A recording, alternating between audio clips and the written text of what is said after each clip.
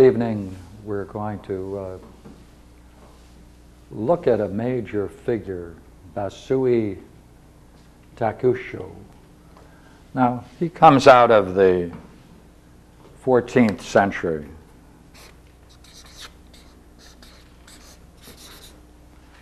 The famous Kamakura period in Japan. But the reason I selected bassui for tonight is because I like bassui. And I want to share with you bassui. This description and biography constitutes only 4 pages in 3 pillars of Zen. And I'm going to read several sections of it to explore his amazing ability to appreciate a question. Everything in education, in everyday education, and what we devote so much time to, is to get answers. Bassui is the master of questions, and that's why I like bassui.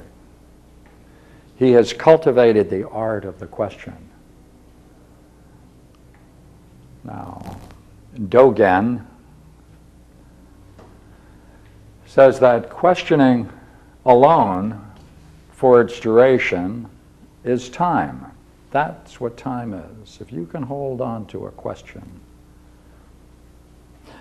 that process of staying with it and seeing its own integrity becomes your question, then there isn't any you left. There is just the questioning state. That's the goal of a question. Internalize it. That's why koan study is so interesting. You finally have to take a koan, and it doesn't enter into you until after a period of study you finally get it, or it gets you. The question gets you. Once the question gets you, then you can progress. Until a question gets us, we can't progress, because then we're still caught within a web of our own answers. Now, the dynamics between experience and question, there's a dynamic between experience and question. And that dynamic between experience and question, Bassui lives through.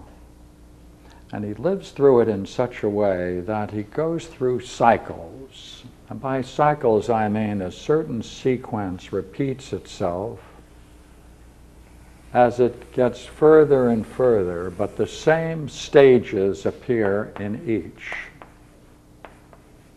Yet, the same stages appear as it gets more and more profound until finally, if you hold to this question, internalize it and make it your own, the question bursts. The question bursts. There isn't an answer to a question. You see, we think there are answers to questions. There aren't answers to questions. You only get further and more profoundly involved in what it is. You see, the very nature of a question is very, very important. It's the act of questing. See, you can't take a question until you're willing to go on the action of a quest.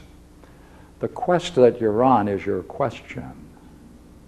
Now, it may be that any kind of question will do.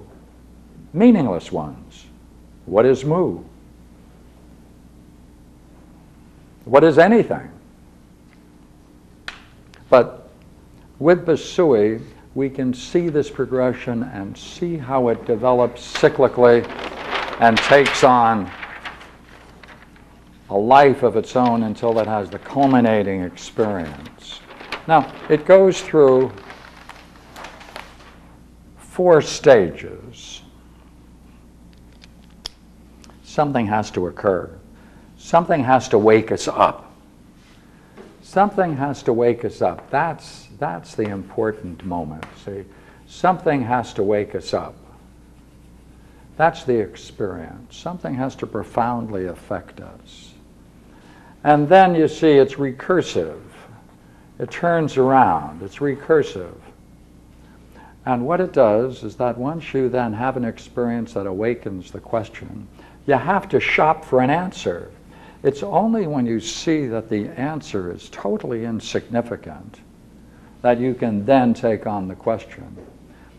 Therefore, it inevitably follows that if you're really involved in questing, and you then can be satisfied by some answer, your quest is all over and you end it. There's no heroic activity from that point on, because it's a very interesting question I want to put to you. Perhaps we can talk about it later. I personally don't think that any answer, that any answer to any question ever answers it.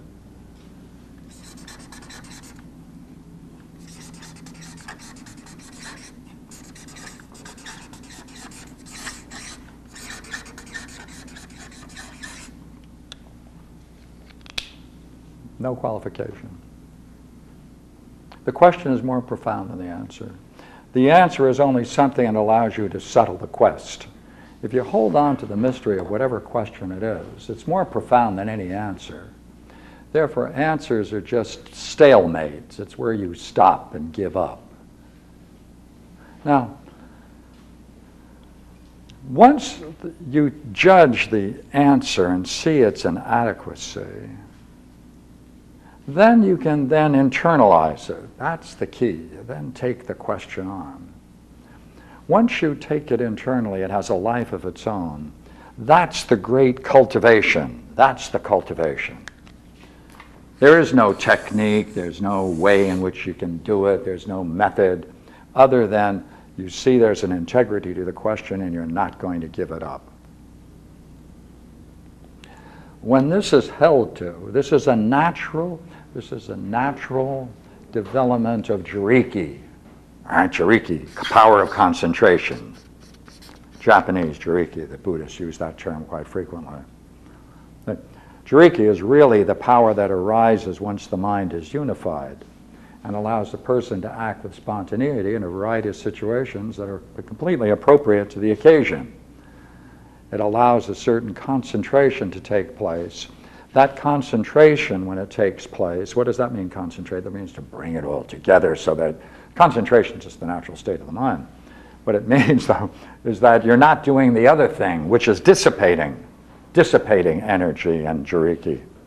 So therefore, if it remains contained within itself, and therefore there are no dispersing tendencies, that then is the great mixing bowl. That's what's cooked. That cooks. This peaks into an experience. And that's the danger. That's the danger. Because you may take the experience as an answer, but the experience should be merely another step in the same thing. See, if it peaks into an experience, you should then return, and then return, and return, and return.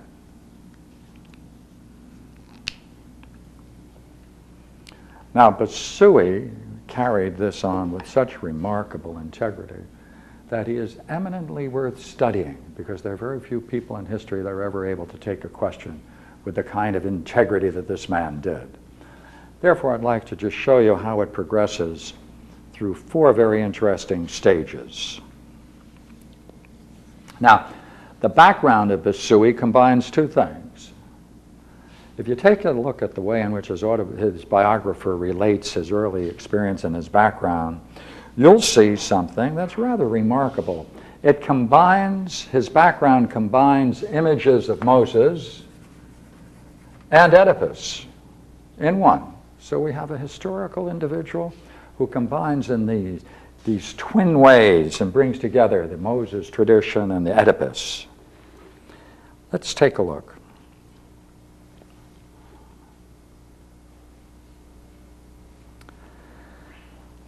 In the year 1327, towards the close of the Kamakura era, that strife-torn, anxiety-ridden period of Japanese history, which produced so many notable religious figures,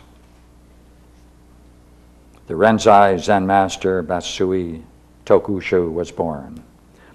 Having had a vision that the child she was carrying would one day become a fiend who would slay both his parents, his mother abandoned him in a field where a family servant secretly rescued and reared him. Two traditions. Let's take the first cycle, 7. 7 years old. At 7, Basui's sensitive religious mind began to evince itself. At a memorial service for his late father, he suddenly asked the officiating priest, for whom are these offerings of rice and cakes and fruit? Experience. He questions an authority. For your father, of course. He gets an answer. He responds to the answer. He shows and points out the obvious fact that it's hollow and weak. But father has no shape or body now, so how can he eat them? Good. Answer's no good. To this the priest answered, though he has no visible body, his soul will receive these offerings. Second try. Oh, if he accepts it, no question. Basui comes back and says, wait a minute. If there is such a thing as a soul, I must have one in my body. What is it like? Hey, all right. What is it like? I'll assume, yeah, okay, all right. All right, I have a soul. Wait a minute, if I have a soul, what is it like? What is it like? Well, questions the authority. Now he has the question, what is it like? Now, it has to be internalized. It has to become more and more concerted, right? All of the activities have to spin around that. It has to begin to gain an identity of its own, a life of its own. Unless it does that, there's no cultivation of a question. Watch the way it happens. To be sure, it's not unusual. These are not unusual questions from a thoughtful, sensitive child of 7. For Basui, however, they were only the beginning of an intense, unremitting self-inquiry which has continued well into manhood. In fact, until he achieved enlightenment. Even during his play with other children, he was never free of these uncertainties as to the existence of a soul. See? It takes on a life of its own. It takes a life of its own. My truck? It takes on a life of its own. Even during play with children, he still wasn't removed from that question. See, it's staying with him, internalizes. It begins a life of its own. Will he give it up for an answer? Will he have yes, he'll have an experience.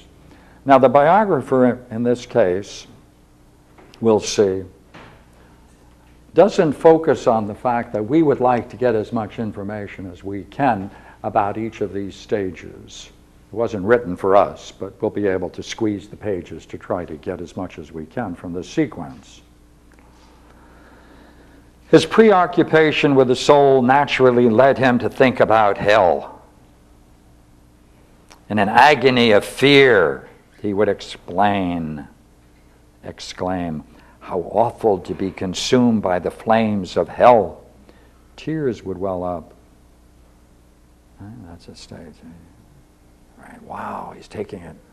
If there really is a soul, then of course something must happen to it.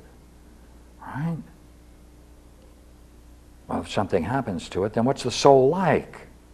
Let's go through that agony. 10. At 10, he was often awakened by brilliant flashes of light which filled his room, followed by an all-enveloping darkness. Now he has two sets of experiences in there. One at at 7, 8, another at 10. What we can do is contrast those. Right? What would it be like to be awakened by brilliant flashes of light which filled his room? See, Good question. oh, that's why I asked him. Right? So look here. He holds the question. It opens up an experience. So here we have two episodes, but the author doesn't tell us, the biographer doesn't tell us what particular way those experiences rechanneled, sharpen the question. That we'd like to see. We can infer it from what comes up.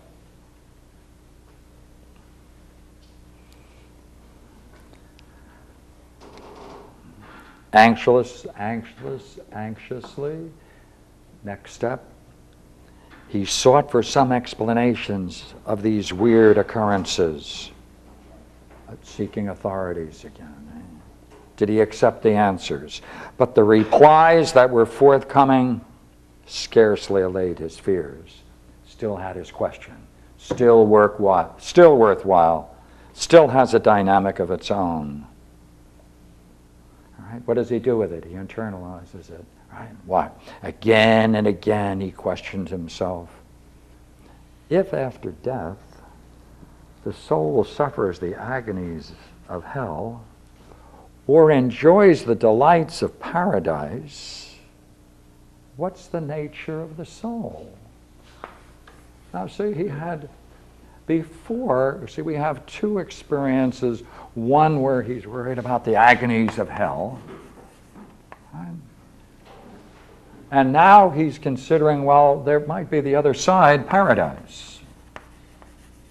It might be that the agonies he experienced here, and this question was generated, one was generated out of the light, brilliant flashes of light.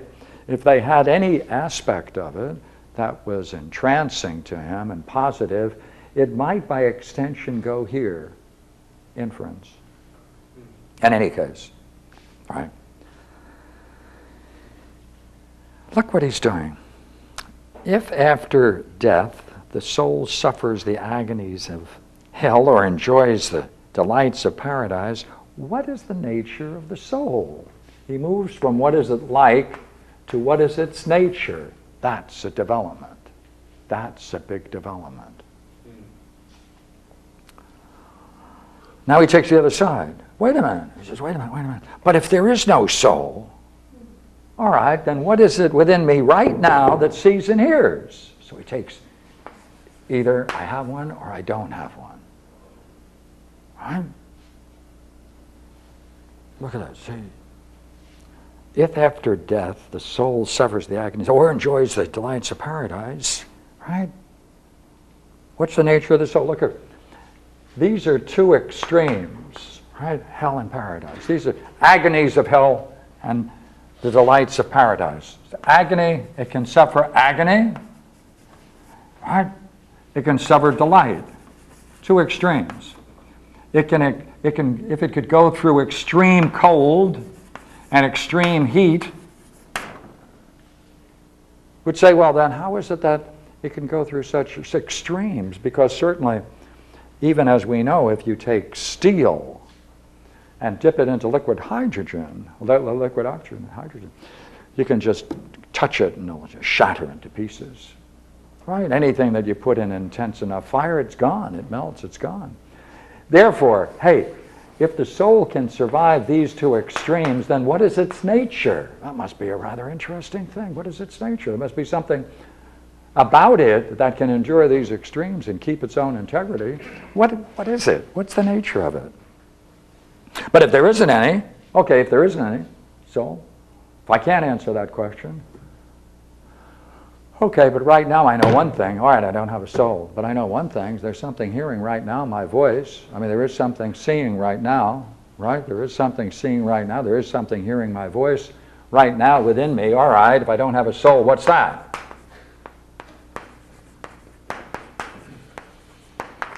Okay, what's that? All right, I don't know. What's that then?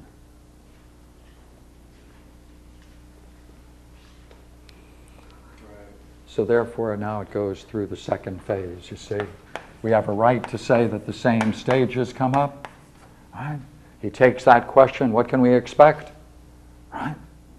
It's going to build, he's going to live it, it's going to have a life of its own. And that's in fact what happens here, because in an effort, see, his biographer relates that bassui would often sit for hours stewing over this question, building up, internalizing it for hours. Right? Stewing over this question in such a state of utter self-forgetfulness that he no longer knew if he had a body or a mind. Right? Totally, now he's got it. Now the question has him. Now he's in a real state. On one such occasion, at what age we're not told, bassui suddenly, directly realized that the substratum of things is a viable emptiness, and there is in essence nothing that can be called a soul, a body, or a mind. Bam! Hey, there's a viable emptiness that underlies the substratum of all existence. Wow! Right? Experience. Peeks into an experience. Right?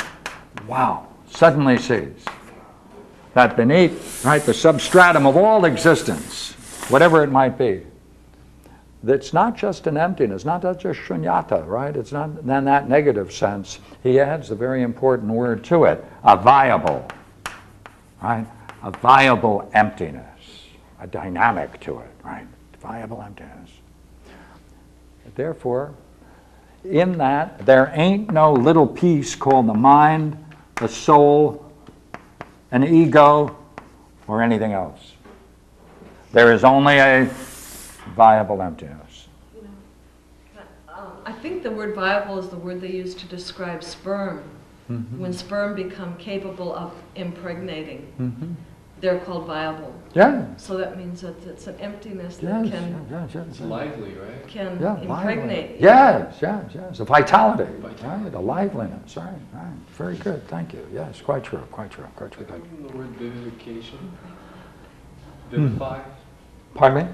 To vivify. Or Yeah. Yes, quite true. Breathe life. This realization experience is one of the great ones. This is one of the great ones.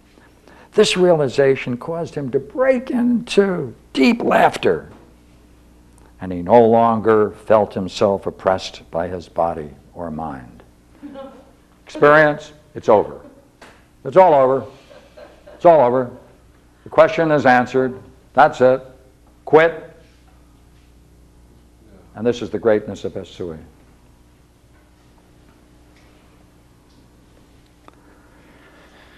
In an effort, experience, questioning authority, in an effort to learn whether this constituted true satori, bassui questioned a number of well-known priests. Dharma combat now. He takes his questioning with authorities on a higher level. But none could give him a satisfying answer. Because if they said, he's got them, doesn't he? He's got them on the horns of the ancient dilemma, right? He's got them on the horns of a dilemma, right? If he goes to the well-known monks and says, lays out what it is and somehow indicates it, if they say yes, that's true enlightenment, then they aren't able to see that he still has a profound question about the very nature of the experience. So he can leave them. If they say no, well, then he knows one thing, they can't judge his own experience. So he's got it, yes and no. Either way, he can leave them. He can leave the whole what? What do we call it? Seeking answers, verification. Leaves the whole area of verification. Profound step. At any rate, he told himself, I no longer have any doubts about the truth of the Dharma. He knows the truth of the Dharma. There it is, unfolded. I don't have any doubts about the truth of the Dharma. The question comes back. But his basic perplexity as to the one who sees and hears had not been dispelled. Yeah, That's right, remember the either or? Well, then he got rid of the one with the either, and he still has the or. That is, what's seeing and hearing at this very moment. He's only got rid of one. He still has the other, and he's had enough integrity to hold on to the other. But his basic perplexity as to the one who sees and hears had not been dispelled. And when he saw in a popular book one day, mind as host and body guest, every one of his all quiescent doubts suddenly resurrected. Now, notice the way he puts it. I have seen that the foundation of the universe is voidness. Still, what is this something within me that can see and hear? I mean, there is, look, okay, everything at the basis of nature, reality is voidness. Viable voidness, okay, good, good. Wait a minute, there's something right now that's seeing. I mean, there's something right now that's hearing. Okay, don't call it, well, all right, wait a minute. Now, wait, there is still something there. What is it? Now he leaves Buddhism in that respect. Many would have stopped at this point. He desperately asked himself anew, in spite of his every effort, he couldn't rid himself of his doubt. Still had the question. The question had him. See, he couldn't rid himself of the doubt. The question had him. That's the state.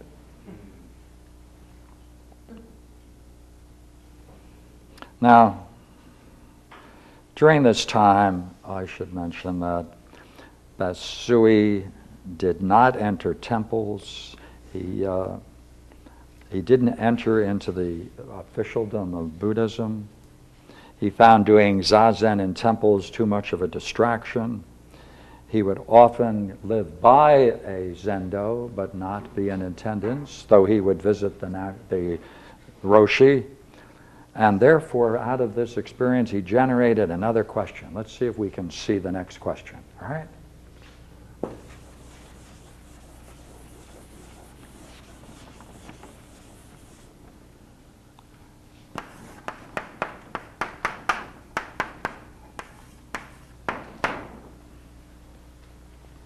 What is it that sees and hears?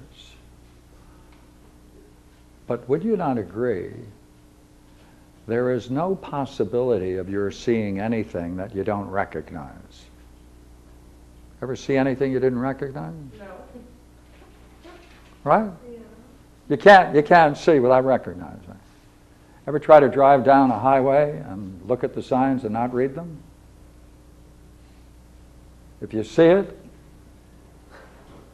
you got to read it, right? You read it, right? Because seeing is recognition, right. Say, is that true just for the eyes, or is it equally true for the ears? What do you have to do to listen to the sound of someone's voice? Right? Can you separate it from what they're saying?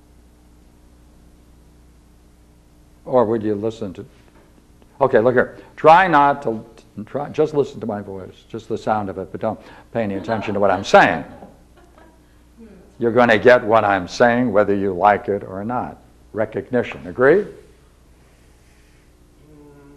Seeing and hearing, the mind is at work. Therefore, he changes the question and it advances another step, because now he can say there's something that's doing this all the time. Well, if there's something doing that all the time, then, hey,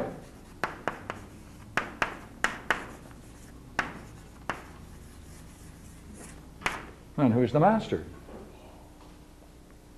There must be something in me that's the master.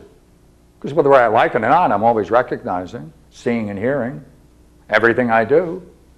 Therefore, there has to be some kind of master at functioning, right? Because that's what a recognition thing is, right? So therefore, he now shifts his question to this one. All right, what is it that sees and hears at this very moment? To who is the master? Now, who, of course, has a built-in prejudice, doesn't it? but right, because who presupposes a person? He could equally have asked, what? But since he's talking about himself, who is the master, there's still that element that makes it into who rather than strictly speaking a what. He takes that question. To stay awake, he would often climb a tree perched among the branches and deeply ponder his natural koan. See, this is a natural koan. This is not a formal koan. A koan that comes out of your experience in your own life, that's a natural koan.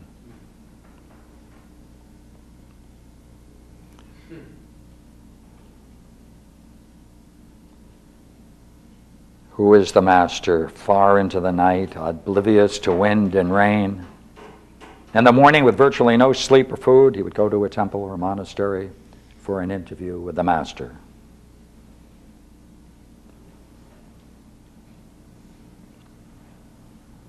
Well, it reached a peak because we know this game that he's involved in, if they say yes or if he says no. In the course of his spiritual journeys, Bassui eventually met the Zen master through whom his mind's eye was completely open, Koho Zenji, who must have been it. Right. Koho Zenji. Interesting ad.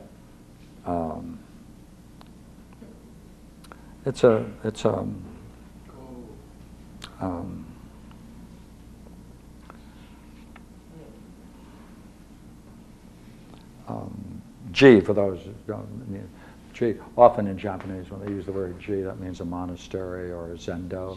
So this is a koho, the master of a. It depends on how it's spelled in the Japanese pictograms. Pictogram. Because there's about 9 or 10 JI, but they're all different in pictogram. Pictogram is an actual, instead of a word, it's more like a drawn thought. Yeah, that's right. That's right. That's right. Yeah, and this is what it is. Mm-hmm. Yeah. So what happened with Bassui and this guy? I don't know. I have to go further. What happened? I don't know. I'm going. You want to know who killed the butler? God. All right. That must have been very interesting because there's almost like a question. Pardon me? Do it again.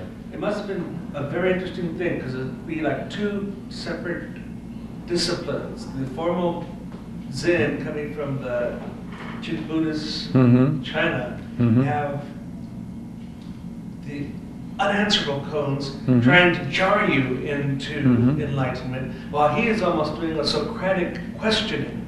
Out of his experience, isn't it? Yeah. That's Natural. right. And that's what they call a natural koan. That's right. That's why I wonder formally whether we could even call him a Buddhist at this point. I mean, Well, he's it's like moving into his own world of his, Buddhism, which is probably what makes him Heaven great. and hell is almost Western. That's right. That's right. It has nothing to do, it seems like, with the Chin That's right. of China that Bodhidharma brought up, but it That's right. has nothing to do with the Tibetan Bardo. That's right. Wait, what do you mean? That's right. Wait, in That's mystic right. states, visions of hell and heaven are very common, aren't they? Yes, but not in the classical Buddhist sense. Like the wrathful deities in the Tibetan Book of the Dead? That's not supposed to be fun. Now, see, start from the beginning. See, start from the beginning. Would you agree? How does he start? Who? Idea of a soul. Okay. Right? Again, that's not Buddhist. No. That's the one thing they would want to reject. Anatman, not Buddhism, right? So it starts with a non-Buddhist orientation as a child, and he continues with this kind of dialectic, which includes images that are not strictly speaking Buddhist.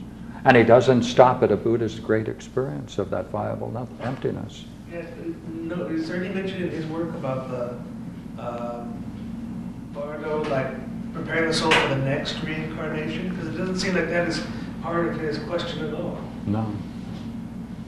And that is such, No. an important part of the Buddhist belief. You see, as much as I have here, there's also a recent work that has come out about 10 years ago, by Bassui, by his autobiographer. This comes from his biography, and there's some autobiographical references in the other book. But He's stepping outside of the tradition. He doesn't attend the ceremonies. He doesn't attend the zendos of the monasteries. When he finally made one up, he called it a zenji, with just a hermitage.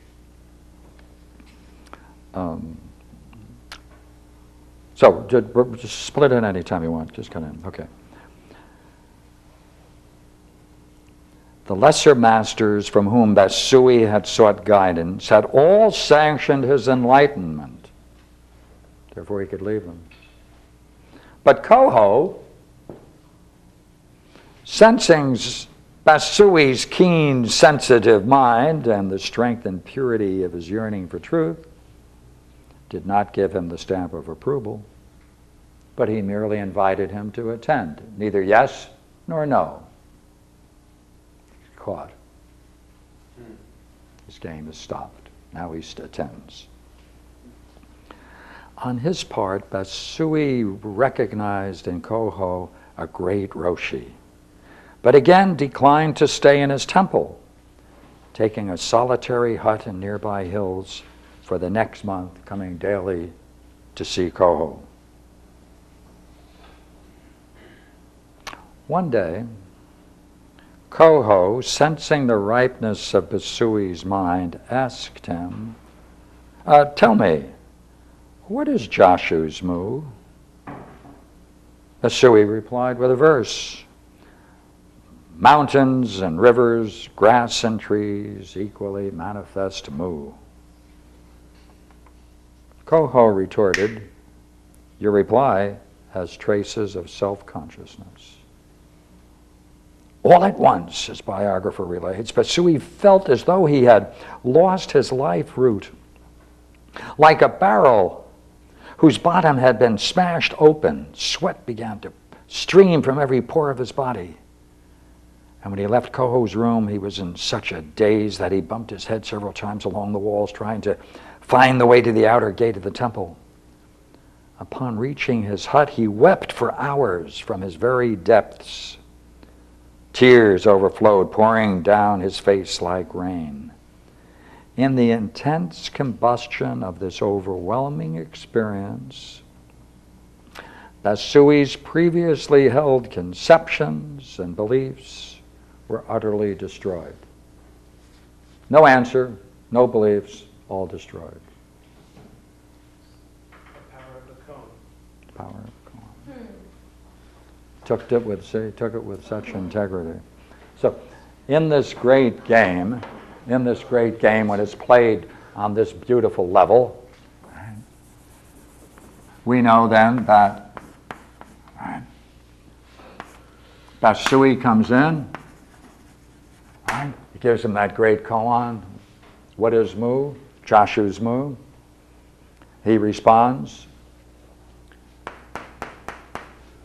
according to the game, obviously. The Roshi then, Koho, sees his state, can judge his answer, is able to put what he sees both together in a retort to such a way that it would challenge the very foundations of his student's being. That's playing the game on its highest level. That ability to do both and capture what he sees with another response that's able to capture his inner contradictions and lay it open for him so he has to see it, that's Zen on the highest level. And that's what's played for. And therefore, that brought him into an intense state in which all of his conceptions, beliefs were utterly destroyed. Please. What was the question he asked him again? Pardon? What was the question he asked Bassui again? What is mu? What is what? Mu. Oh.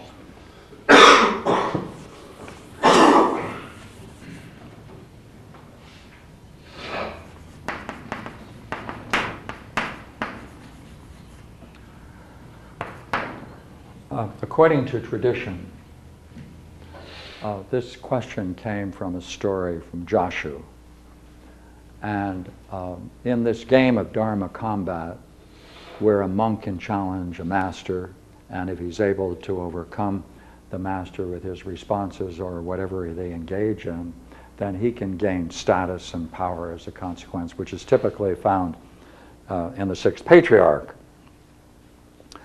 Now, one monk therefore came to Joshua and said, does a dog have a Buddha nature?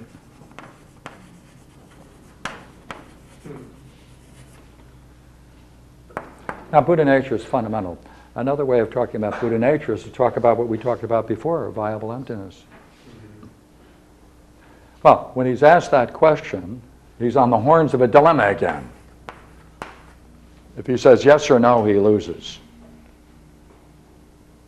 Let's see if we can say that, all right? Because, by the way, would you agree I have this chalk? Yes. If I have it, I can be separated from it. Yeah. If I have a shirt, I can be separated from a shirt. Does a dog have a Buddha nature? If you stay with that language, if the dog has a Buddha nature, then the Buddha nature is not essential to the dog.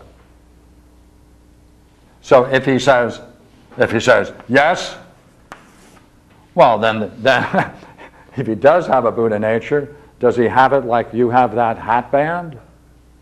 Then it's separated from you. If he says no, you can't say dog has a Buddha nature. Does it have a Buddha nature? That's not part of the nature of reality? How can that be? Must it not participate? So whether yes or no, he loses. So when the monk went to Joshua with this, does a dog have a Buddha nature? Just as fast, no time interval. Joshua turned to the monk and said, what's moo? So he said, moo. Literally, he said moo. And the monk walks away saying, well, what's moo? Whoever walks away with the question has the problem. So therefore, people are given the koan, what is moo? And it reflects the story. What is moo? What was Joshua's moo? It's expressed in many ways. You can ask, say, what about that dog? Does the dog have a Buddha nature? That's one way. What is moo? Did Joshua answer correctly? After all, what is moo? What did he say? Moo. Move. Oh. It's like the answer to what's the sound of one hand clapping? Moo. Yes, what's that? What was your face like before your parents were born? Yeah. Yeah. Stop a railroad train. The Right, crow sits placidly atop the pole. I think that was one of the answers to what is moved. The crow sits placidly atop the pole. Oh. He sits how? Placidly atop Placidly the pole. atop the pole. Well, also in calligraphy, this is without, Mhm. right? That's, And if you're placidly without any yeah, emotion. right. That's But the. it's not like the questions are directly a part of the answer, or the answer directly part of the question. You have to let your mind try to go to the next level and To the next level. rid yourself of the physical to approach the void. And the void doesn't mean nothing like what Westerners say. The void is something else. Yeah, well, viable Emptiness. Is it like emptiness. saying who lives in Grant's tomb? Pardon? Is it like saying who lives in Grant's tomb? Who's buried in Grant's tomb? I mean, No, because that's concrete. Yeah, that's. Try it this way. Do you have a fundamental nature? Do you have a fundamental nature? I don't know what that means. Well, do you think in some way, is there something about you that's real? That in some way shares in reality? I know what a dog is. I mean, Yeah, that's good. How about yourself? Would you say in any way you in some way participate in reality? do I? Yeah, do you? Is there anything about you that is real? Through relationships. Pardon me? Through relationship. I mean, Oh, but not in yourself. Well, then what is the self if it only exists through participating with others, only in relationships? Is there nothing there by itself? I mean, mustn't there be something there that participates, or is it just the relationship? Whoever I am, whatever that is. Yeah, see, taking that as your question is the game. What is it in you that is seeing and hearing right now? Is that the same thing as a you? It's the willingness to take on this question and live it that becomes this very beautiful game called pursuing the question, the quest of the question. And the question of, does the dog have a Buddha nature? If it doesn't, then life force and soul are not the same thing. You go into a whole different question. If the dog doesn't have it, then is he even an illusion must have some kind of reality. Doesn't the dog? Does he have it? Does he leave it at the corner? So if life force and soul are not the same thing, then you have two different questions going at the same time. If they are the same thing, then does the dog have a soul? He keeps. Yeah, it's the same. Does the dog have a soul? Is there something real about a dog? Well, let me look. What does he do? What does he do after this? The following evening, Bassui came to tell Koho what had happened.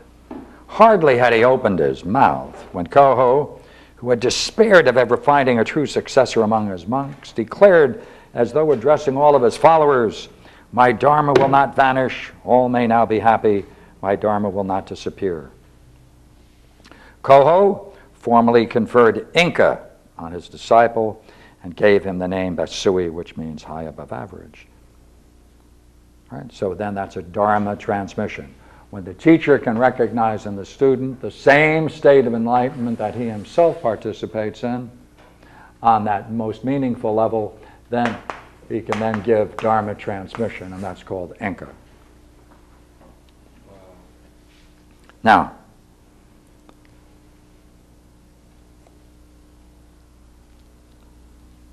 Bassui remained for 2 months near Koho, receiving his instructions and guidance. But Bassui had a strong and independent mind which wished to mature his profound experience through Dharma combat with accomplished masters so as to integrate his experience thoroughly into his conscious mind and to his every act, and to develop his capacity to teach others. So he left Koho and continued to live in an isolated life in forest hills and mountains, not far from temples and famous masters. When not engaging them in Dharma combat, he would carry on his zazen for hours. He continued, he stayed with it. Right, he still stayed with it. Still went out and tested it and confirmed it. Therefore, he returns to the cycle again, doesn't he? And continues it. He never gave it up. Now, many people, of course, then slowly came around him, and their group grew, and he resisted their efforts to make him their teacher, but finally, too many of them crowded around him, so he decided he might as well teach them.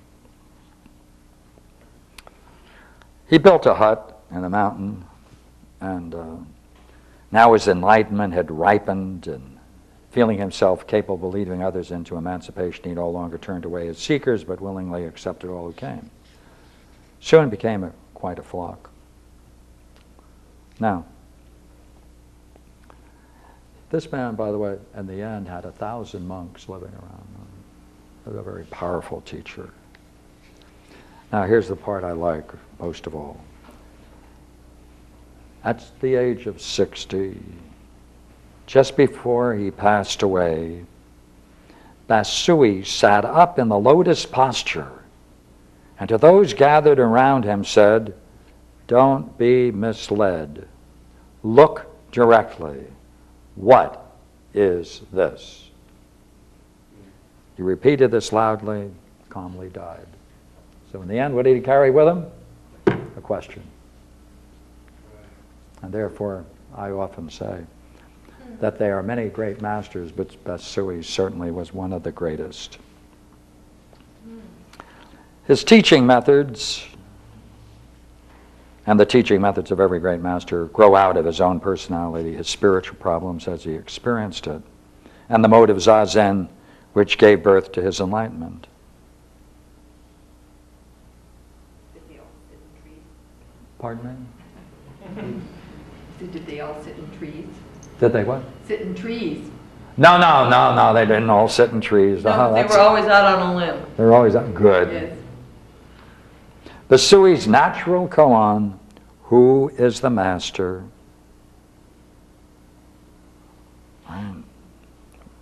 was the tool he used.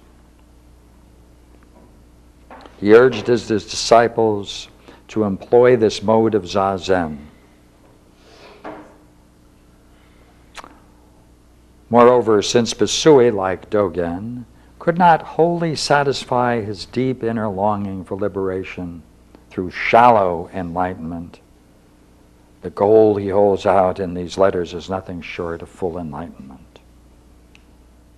Therefore, his sermon on one mind and the letters that he wrote outlines the practices of this very, very, very profound Zen master. A sermon on the one mind? No, No? no, because that's a real nice lecture, and it has so many stages of development in it that it would take, you have to be fair with it, and it's 4 pages, and I only went through 3 pages in an hour, so 4 pages would be. But I can hit a couple of high points. One special one.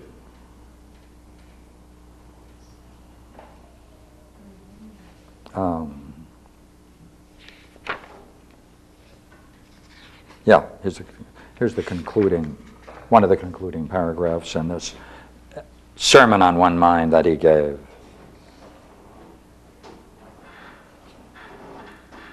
At work, at rest, never stop trying to realize who it is that hears. Even though your questioning becomes almost unconscious, you won't find the one who hears, and all your efforts will come to naught. Yet, sounds can be heard. So question yourself to an even profounder level. At last, every vestige of self-awareness will disappear and you'll feel like a cloudless sky. Within yourself, you will find no I, nor will you discover anyone who hears. This mind is like the void, yet it hasn't a single spot that can be called empty. This state is often mistaken for self-realization. Continue to ask yourself even more intensely, now who is it that hears? If you bore and bore into this question, oblivious to anything else, even this feeling of voidness will vanish, and you'll be unaware of anything. Total darkness will prevail. Don't stop there. Keep asking yourself with all your strength, all right, what is it that hears? Only when you have completely exhausted the questioning will the question burst. Now you'll feel like a man come back from the dead. This is true realization. Is that great? Mm-hmm. Is that great? That's great. Right? That's great. That's great. That's great. That's great. You spoke of the 6 patriarchs. Is that 6 Indian, Chinese, or Zen? No. That's Chinese. 6 patriarchs. Wei Nan. Yeah. We should talk about him. See, the question bursts. Right? Hasn't an answer. It bursts. And then what do? Still want to sharpen it. Still want to sharpen it right to the end. Right? Maybe the best thing to do is he could walk out with that great one. What is it that's dying right now? But I look directly. What is this? Yeah, that's really very, very fine. Well, he wrote many letters, about 10 of them. They're all fine. They're all very fine. And one of the great values of this book, Three Pillars of Zen, is that it includes those letters and this essay. And I really urge everybody to memorize it. Take it. It's one of the great pieces of literature. And I really enjoyed the opportunity to talk about it this evening. Yeah. Oh, I just thought that was great. Yeah, so did I. Yeah, sure. Thanks. I'm going to memorize that now. Thank you.